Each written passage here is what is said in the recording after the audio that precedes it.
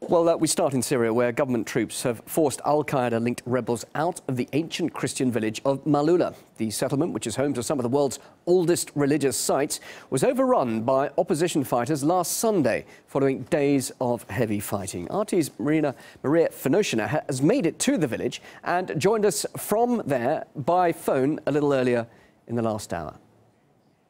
Yes, we've entered the Maaloula village in central Syria with the army, and right now, indeed, the soldiers of the Syrian State Army are controlling the situation here on the ground.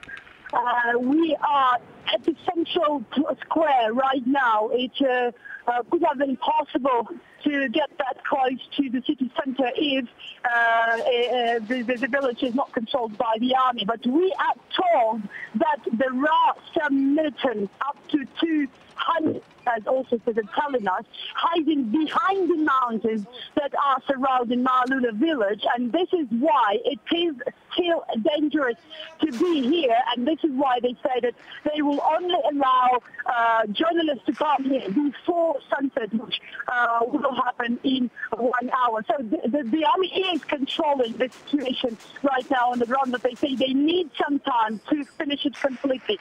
As for Safir Hotel, which was taken on the first day of the attack by the militants and was held by them for 7 days, the army say that it is right now empty and there are no militants there.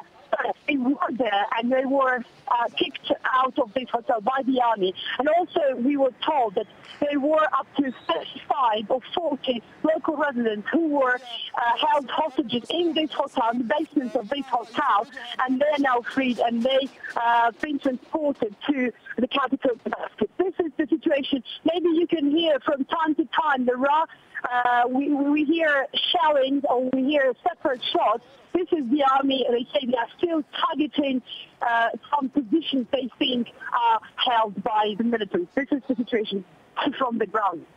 Well, Maaloula village is known worldwide as one of the few places on earth where they still speak Aramaic language, the language of Jesus Christ.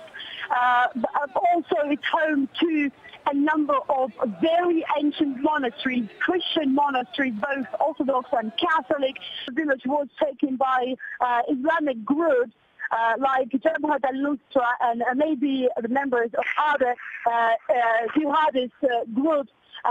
But the thing is that they're not only operating in Maaloula, but actually all across Syria. And we met some of them in Damascus prison. And this is my report about what we